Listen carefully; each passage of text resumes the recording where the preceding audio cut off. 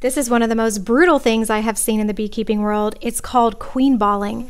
This is when honeybees make the decision to kill a queen because she is not laying eggs any longer or is an imposter from another hive. They do this by forming a tight ball around the queen and vibrating their wings to turn up their body temperature that will inevitably suffocate her. They are also biting and stinging her along the way. I was shocked when I caught this on camera, so I decided to pick up the ball of bees and save the queen.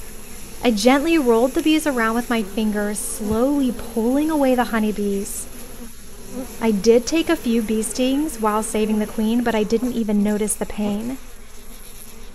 If you listen closely, you can hear her piping, and that is her desperate attempt to be saved from her dethroning.